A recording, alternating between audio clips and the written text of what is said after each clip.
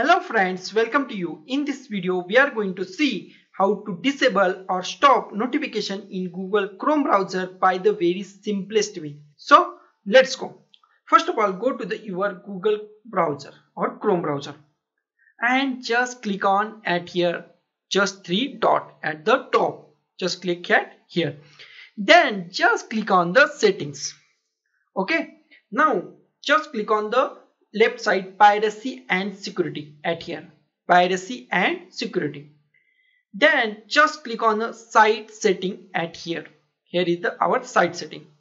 Then just scroll down and find notification option. Then click on the notification. Here we find our all allow and block site. Here from you just allow or block or remove site from your notification. So just click at here this three dot and just click on the block. Just click at here, just click on the block, or just click here, and if you want to remove permanently then remove it.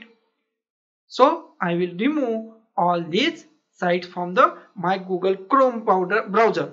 This is the simplest way to disable or stop notification in Google Chrome browser.